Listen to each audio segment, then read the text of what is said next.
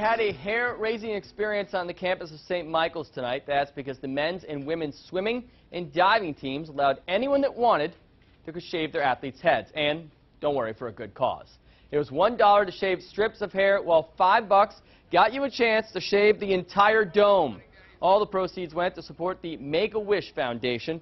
And doesn't hurt the swimmers either, as it does come as a good time for them. The swimmers are hoping it will help shave some time off their last race, which is coming up this weekend. Our #1 fundraiser is for Make-A-Wish Foundation. So the swim team wanted to find a creative way to give back. So this year we decided to do a head shave event for our final champs meet that will take place this weekend in Rhode Island. I'm feeling great. I'm feeling fast. I'm feeling a little cold, a little bald, but totally worth it. I'm so happy.